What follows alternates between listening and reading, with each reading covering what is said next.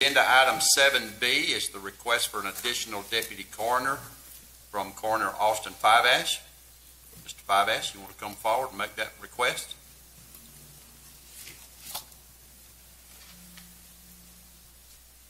Good morning.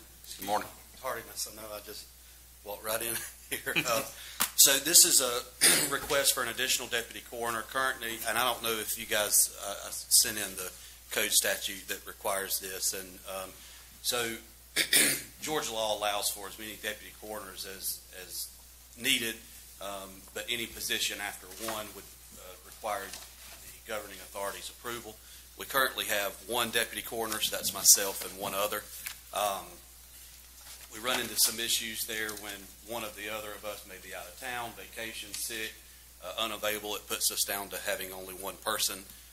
Unfortunately, in this line of work, a lot of times we see things kind of come in waves, and we found ourselves in the past with only one person being available to respond and then having multiple calls for service at once.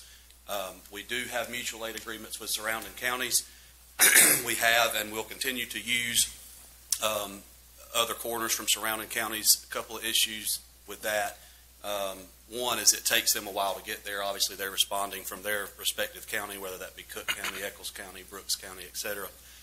And then also, once they get into our county, they don't really have access to our facilities, and so it just kind of hinders the way that they can service our community. So in this situation here in Lowndes County, coroners and deputy coroners are paid per fee or per investigation.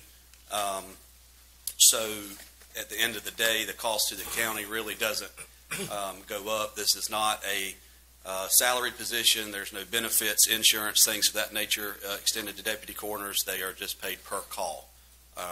So uniforms, equipment, supplies, things of that nature is not assigned to an individual person. It's all shared within the department. So there's, in essence, not really much of a cost that I can think of going forward with the county as far as that's concerned. Y'all have any questions? So you don't need any. You won't need any new equipment to. No, sir. Everything that we've got now is either, it will suffice and is shared throughout whoever would be on call. So there's really no other equipment.